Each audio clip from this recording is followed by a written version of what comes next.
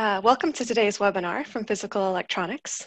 The topic today is Fundamentals and Applications of Auger Electron Spectroscopy.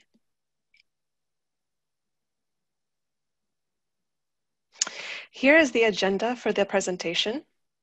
We'll start out with a brief introduction to physical electronics, followed by a review of the history and basics of Auger Electron Spectroscopy, a discussion about AES hardware, and finally, a few examples of the types of data AES can provide, as well as some applications.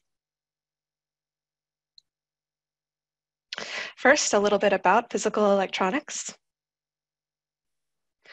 We are a world leader in the manufacturing of surface analytical equipment. We specialize primarily in X-ray photoelectron spectroscopy, Auger electron spectroscopy, which we'll focus on in today's presentation, and time-of-flight secondary ion mass spectrometry. Here you can see pictures of 5 of our most popular instruments that we sell. The company has been around for over 50 years. It started back in 1969 as a spin-off of the University of Minnesota Electrical Engineering Department. Under the instruction of Professor Bill Peria, Paul Palmberg and Roland Weber developed the first commercially available Auger instrument, which led to the formation of physical electronics as we know it today. Early models, such as the one you can see here, were made from glass, which actually had to be broken in order to introduce a sample. The glass then had to be resealed before the glass tube could be pumped down with a diffusion pump. As you can see, we've come a long way since then. Today we have ultra-high vacuum chambers and state-of-the-art analysis technology. Physical Electronics has 2 headquarters. Our parent company is Ulvac Phi, and it is located in Chigasaki, Japan. And this is where the instrument manufacturing takes place. They also cover sales, marketing, and service for all of Asia. They have a sales and demonstration and applications lab, a large R&D department, and have about 140 employees there. Here at Phi USA in Chanhassen, Minnesota, we're the headquarters for sales, marketing, and service worldwide, except for Asia. We also have our own demo and applications lab, a contract analysis lab, an R&D department, and about 90 employees here in the US. Here's a picture of the production floor in Japan. Pictured is about half of the production facility located there. You can see dozens of instruments in various stages of production. Aside from our regional headquarters in Minnesota and Japan, we also have sales service headquartered in Munich, Germany at Phi GmbH. We have smaller service centers and service engineers strategically located near concentrations of installed instruments to provide global service and support. Now we will look at a brief history of AES. The Auger emission process, as we know it today, was actually first observed and published in 1922 by an Austrian physicist named Lise Meitner. She's pictured here. Her discovery was somewhat of a side effect in her greater studies on beta particles. It was then independently discovered and more extensively studied by Pierre Auger, pictured here, in 1923 as the central part of his PhD work, and he is credited with the discovery by most of the scientific community today. It wasn't until 1953 that these so-called Auger electrons were identified by Lander as a positive means of surface analysis. On the left, we can see a diagram of his early spherical capacitor electron spectrometer, and on the right is a spectrum of graphite obtained from the instrument. The value of the technique seemed somewhat questionable at the time due to low sensitivity. The technique was further developed in 1964 when Wetton and Harris showed that the sensitivity can be greatly enhanced by differentiating the energy distribution curve. Here you can see the spectrum of beryllium, and you can see relatively small beryllium peaks imposed on a very large background. Whereas in the derivative spectrum, we show large spectral features against a negligible background. Then in the late 60s, Palmberg's low-energy electron diffusion, or LEAD apparatus, was used for Weber and Perria's early Auger work at the University of Minnesota. And this apparatus pictured here can still be seen in our lobby here in Chanhassen, Minnesota today. This advancement was significant because it allowed surface chemical analysis to be coupled with the more widely available and extensively studied LEAD instrument. Then in 1968, Palmberg and Rodin verified the extreme surface sensitivity of Auger spectroscopy. They were able to determine the Auger electron escape depth by monitoring the increasing silver signal and decreasing gold signal as silver monolayers were deposited on gold. We can see in this derivative spectra that as the number of monolayers increases, the gold signal decreases and the silver signal increases. And this allowed Palmberg and Rodin to get a general idea of the Auger electron escape depth. Many technological milestones have been reached since the early days of AES. The implementation of the cylindrical mirror analyzer and the scanning electron gun have broadened both the function of Auger spectroscopy and its potential applications. We will now discuss the basics of Auger electron spectroscopy, starting with a broad overview of the main characteristics of the technique, followed by a rather brief discussion of theory. AES requires an ultra-high vacuum environment and uses a finely focused field emitter electron beam as the excitation source and low energy electrons or Auger electrons as the analytical signal. In other widely used surface analysis techniques like XPS, TOF-SIMS, and EDS, X-rays or ions are employed, but in AES, we put electrons in and get electrons out. As mentioned previously, Auger is an extremely surface-sensitive technique.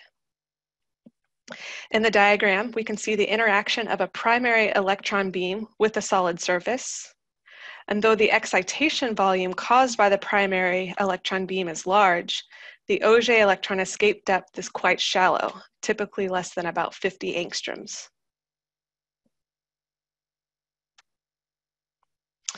AES can detect all elements above helium. When we look at the atomic number of elements versus their respective Auger yields, we see that there does exist an Auger transition with a high yield for most elements across the periodic table. AES can achieve an SEM spatial resolution of about 3 to 4 nanometers and an elemental mapping spatial resolution of about 8 nanometers. The example here shows a gallium arsenide, aluminum arsenide superlattice with a gallium map on the left and the aluminum map in the center. If we extract line scans from these maps, we can see that we can actually distinguish a 4 nanometer aluminum line in the aluminum map, which really puts Auger at the forefront of surface analytical techniques with respect to spatial resolution at the nanoscale. Auger can determine elemental and, in some cases, chemical composition of small features in thin films. Here is an example of an inclusion in carbon steel that was observed in SEM. The corresponding Auger color overlay map shows the elemental composition of the inclusion, and in this case, we can infer some chemical information as well.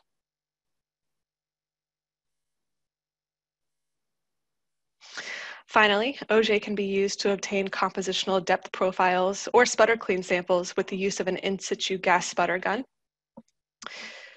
In this example, we have a 60 nanometer silicon nanowire, and you can see in the SEM image. The surface spectrum obtained from a point on the nanowire reveals the presence of phosphorus on the surface of the nanowire. And then a depth profile from this point shows the phosphorus signal decreasing with depth. Typical detection limits for Auger are in the 0.1 to 1 atomic percent range. How exactly does the Auger emission process work? A primary electron beam with sufficient kinetic energy bombards an atom and leads to the ejection of a core shell electron. The energy of this ionized atom is reduced by an electron falling into the initial hole from a less tightly bound state, and by a second electron being emitted from the same or another less tightly bound state. The kinetic energy of the emitted Auger electron is given by E sub x minus E sub y minus E sub z minus phi, where x, y, and z represent the 3 subshells involved in the Auger emission process. In the example shown in the diagram, this would be the K, L, and L shells, respectively. Phi in the equation represents the work function of the analyzer.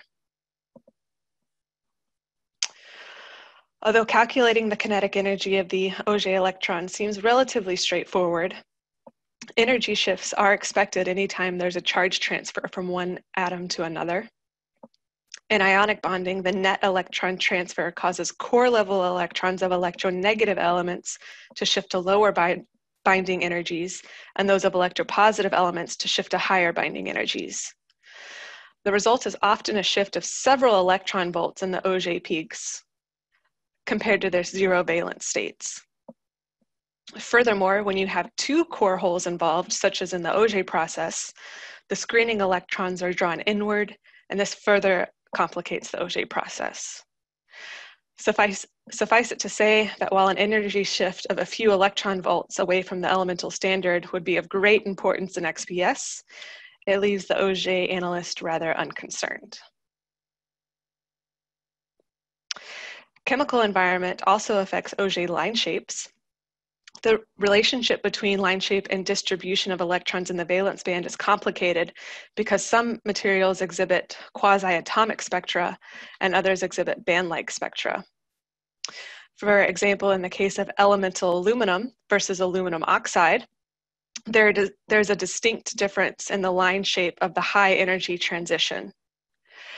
Elemental aluminum has an asymmetric peak-to-peak structure with significant ringing present in the spectrum, whereas aluminum oxide, on the other hand, has a symmetric peak shape with minimal ringing. As mentioned previously, Auger spectra are subject to large backgrounds, and they consist mostly of backscattered and inelastically scattered electrons. This can result in relatively small Auger peaks compared to the background signal. But we can do a type of automatic background subtraction by looking at the first derivative of the spectrum. In the example of copper, we can see very weak signal intensity in the original spectrum. But in the copper derivative spectrum, the MNN and LMM peaks are greatly enhanced. In order to accurately quantify elements in the Auger spectrum, we must first know something about the primary electron beam current, the Auger transition probability, number of electrons in level X, ionization cross-section for electrons in level X for incoming electrons of energy E0 and angle alpha, additional ionization due to backscattering of incident electrons, atomic density, elastic scattering of Auger electrons on their way to the surface, and inelastic mean free path. Clearly, quantification is not straightforward.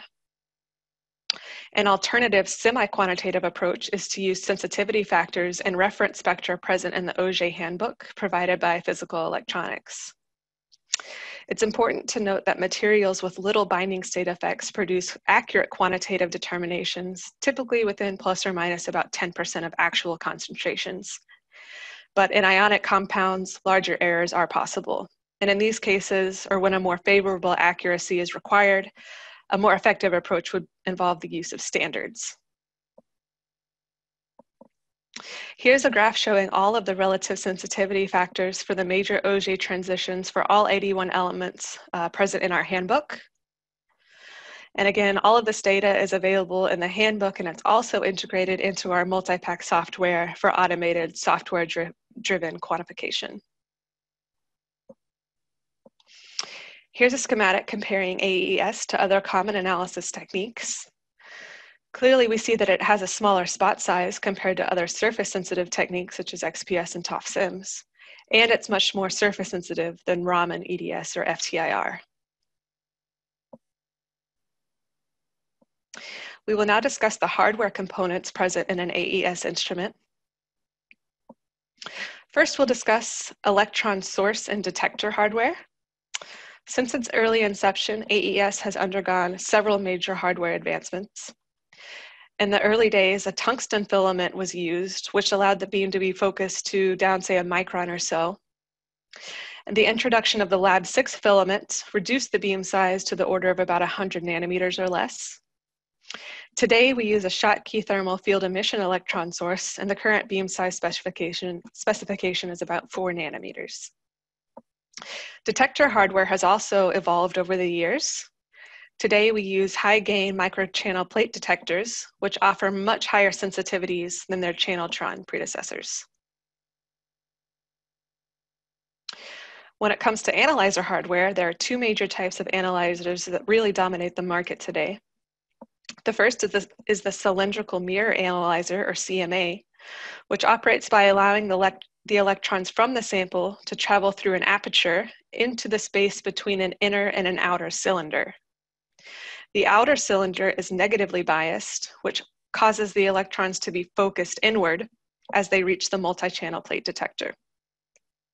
The geometry of this analyzer prevents shadowing, which we'll discuss in the next slide, but it needs to be quite close to the sample, which could restrict other beams from accessing the sample. The second type of analyzer available is the spherical capacitor analyzer, or SCA. Here, the analyzer is offset from the electron source. Secondary electrons enter the input lens and are slowed down and focused as they reach the hemispherical analyzer. The applied voltage between the concentric spheres serves as an energy filter for the electrons as they reach the detector. Here's an example of shadowing effects in an SCA versus the CMA. In a CMA, the electron gun is on the same axis as the analyzer, whereas in an SCA, the analyzer is offset from the axis of the electron gun. Although the SCM images obtained from the instruments appear very similar, we can see there's significant shadowing in the SCA Auger image versus the Auger image obtained on a CMA instrument. Another benefit of the CMA over the SCA is that it provides high sensitivity at all sample tilt angles. The SCA has high sensitivity as the sample is tilted toward the analyzer, but low sensitivity as the sample is tilted away from the analyzer. Because of the coaxial geometry of the CMA analyzer with the electron gun, not only is sensitivity improved, but insulators and samples with high topography are more easily analyzed. Modern instruments are also equipped with a low-energy ion source that mitigates charge accumulation on non-conductive surfaces. This works by creating a more uniform surface potential. It can be used on inorganic insulating materials, isolated conductive materials within an insulating matrix, and can also be used for cleaning and sputter depth profiling. Here's an example of the low-energy ion source used on a printed circuit board. Here we can see a gold-nickel conductive path within an insulating polyimide material. And then in this top SEM image in the corresponding Auger spectrum, we see significant sample charging without neutralization. But on the bottom row, we see that with charge neutralization from our ion gun, the SE image is much more uniform and the Auger spectrum is greatly improved. Several ancillary hardware attachments are also available on modern systems. At PHI, we offer a backscatter electron detector, a sample parking and fracture attachment, an EDS detector, an EBSD detector, and a fib LMIG gun. We will now discuss the types of data that can be acquired on an Auger system. From AES, you can get SEM images that provide high magnification visualization of the sample. You can also determine which elements are present on the surface and their quantity. You can get two-dimensional elemental distribution with elemental imaging, and we can also get chemical state information for some materials using high energy resolution analysis. Furthermore, we can sputter depth profile to reveal thin film interface composition. Here's a brief example of AES data acquired on a multi-layer metrology standard. You can see the diagram in the top left here. A typical workflow consists of acquiring SEM images first. From here, such as seen in this SEM image in the upper right, we can assign points to different features of interest within the image. We can then take Auger spectra from these points to get qualitative and quantitative elemental analysis. Furthermore, we can create an elemental image based on the elements present in the survey spectrum to get two-dimensional elemental distribution. As mentioned previously, we can also get some chemical state information from Auger as well.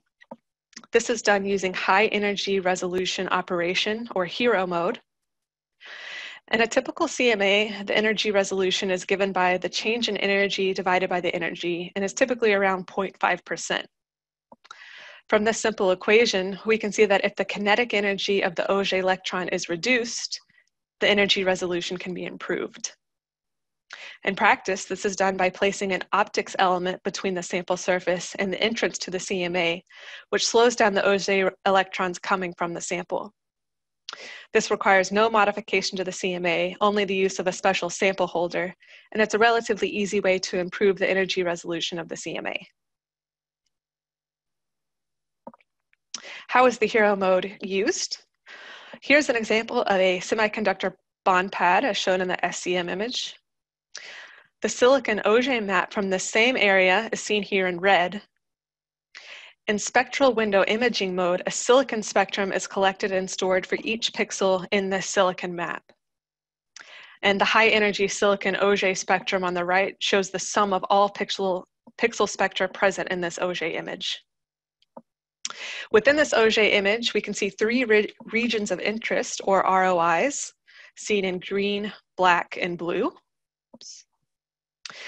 If we extract spectra from these regions of interest, we can see at the bottom that the black region corresponds to silicon as an oxynitride, the blue region corresponds to silicon as a metal, and the green region corresponds to silicon as a silicide.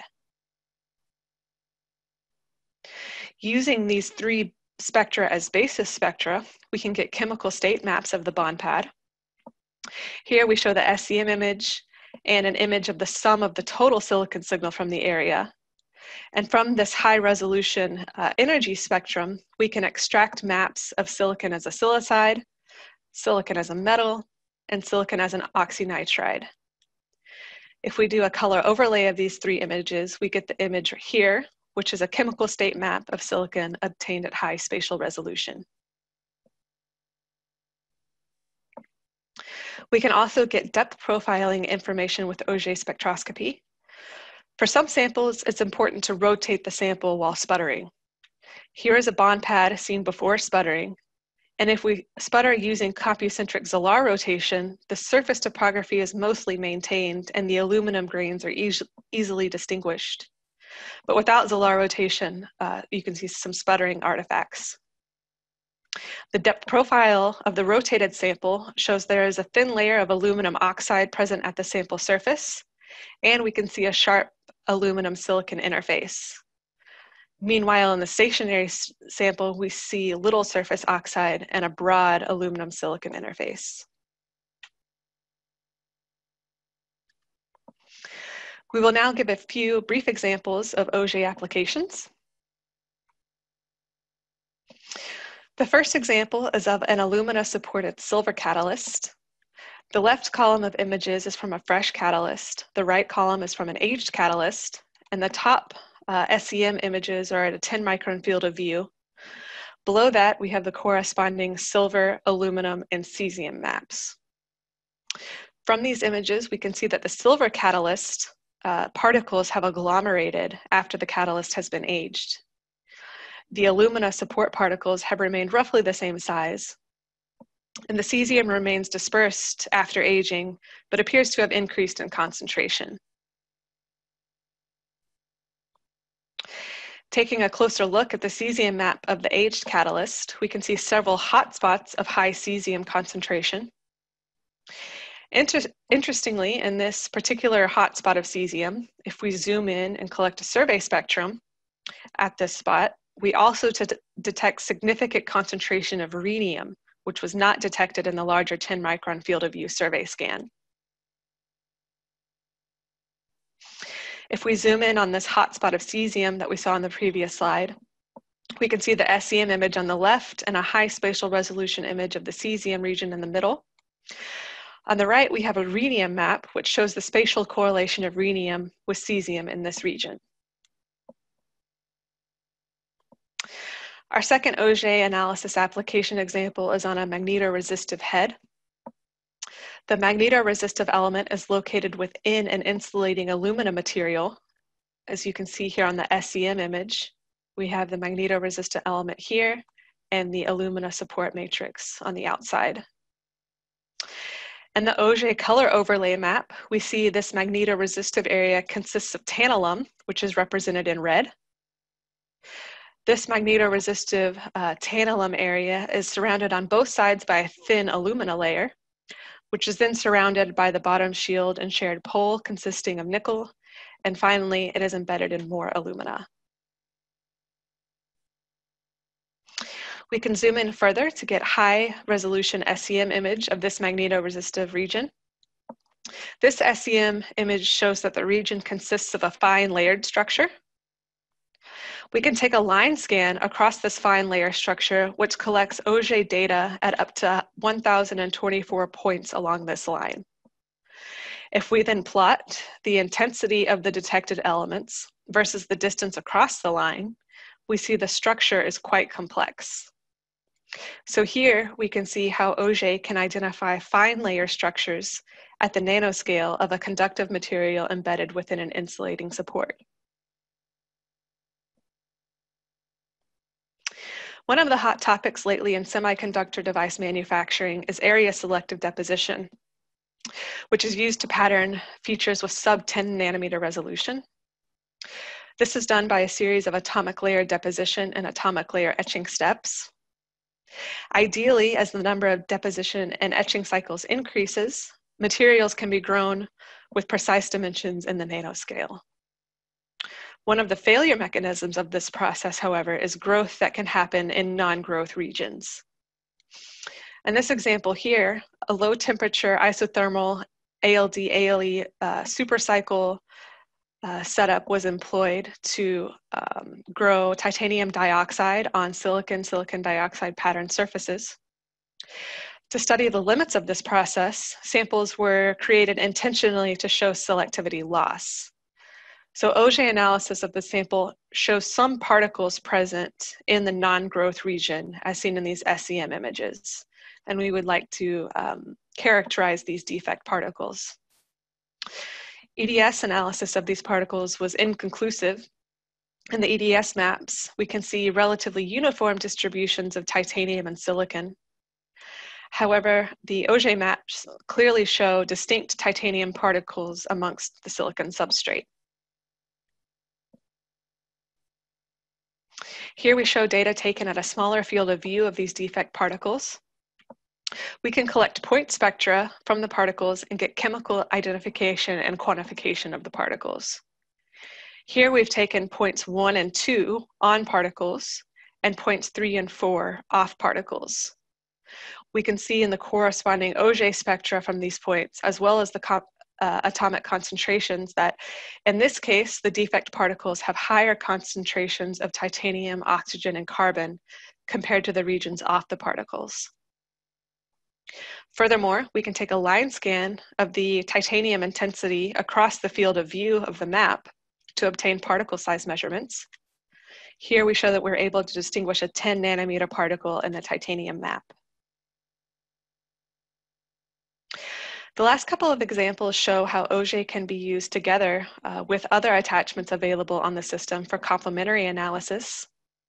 Here we have a manganese sulfide inclusion within a carbon steel sample that was first observed by SEM and analyzed by EDS. The EDS data indicates that the particle uniquely contains manganese and sulfur. An Auger spectrum acquired from this particle also detects copper present on the surface, which was not present in the EDS spectrum. Auger maps of the particle show co-localized regions of manganese, sulfur, and copper. A depth profile was then obtained to detect how thick the copper layer was in the manganese sulfide inclusion. The depth profile shows that the thickness of the copper layer is about 12 nanometers, which explains why the EDS could not detect the copper initially. EDS has a much deeper analysis depth than Auger, and the thin copper layer on the surface would be overwhelmed by the larger analysis volume of EDS. So although EDS is useful for quick detection and identification of near surface features, Auger provides the complementary information of fine surface structure.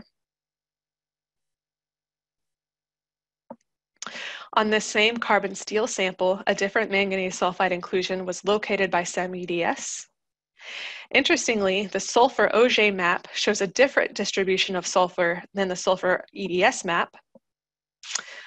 The Auger map shows this sort of plume of sulfur on the surface, and this is reflected in the SEM image, but not detected in the EDS sulfur map, which indicates that the plume is located at the sample surface.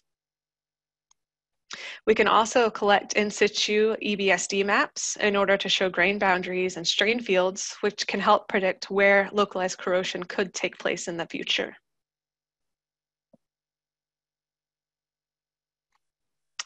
The next example is that of a buried particle within a titanium-zirconium passivated aluminum sample. The particle was first observed by SEM-EDS, and the EDS map of the region shows that the particle contains iron. However, if we take an Auger spectrum from the same particle, we detect no iron. So to get an idea of the 3D composition of the particle, an in situ fib cut was made. Here in the SEM image, you can see the fib cut through the middle of the particle. And we can acquire an Auger spectrum from the freshly exposed fib face, and we can see in the Auger spectrum that we do detect iron on the fib base. The Auger map shows that the iron particle is platelet shaped and located just beneath the sample surface. This example shows how first we needed EDS to detect the particle in the first place, but then we needed fib and high resolution Auger mapping to determine the true structure of the particle. Our final Auger application example is of a 3D printing powder consisting of copper, chromium, and zirconium. These types of materials are of significant interest lately in the field of additive manufacturing. The macroscopic analysis of the powder showed that it contained 0.7% chromium and 0.09% zirconium and trace amounts of iron, silicon, and oxygen. We wanted to take a look at potential grain boundary diffusion within these powder particles. So here we have a 47 micron diameter particle seen in this SEM image. A fib cut was made through the particle to expose the grain boundaries within. And these SEM images show how we zoomed in on one of the grain boundaries to take Auger maps. The Auger maps, as you can see here, we have the copper, oxygen, chromium, and zirconium maps. And we can clearly see how oxygen, chromium, and zirconium have segregated to and concentrated at the grain boundaries. This type of analysis could link grain boundary diffusion to the solidification speed of the various particle sizes.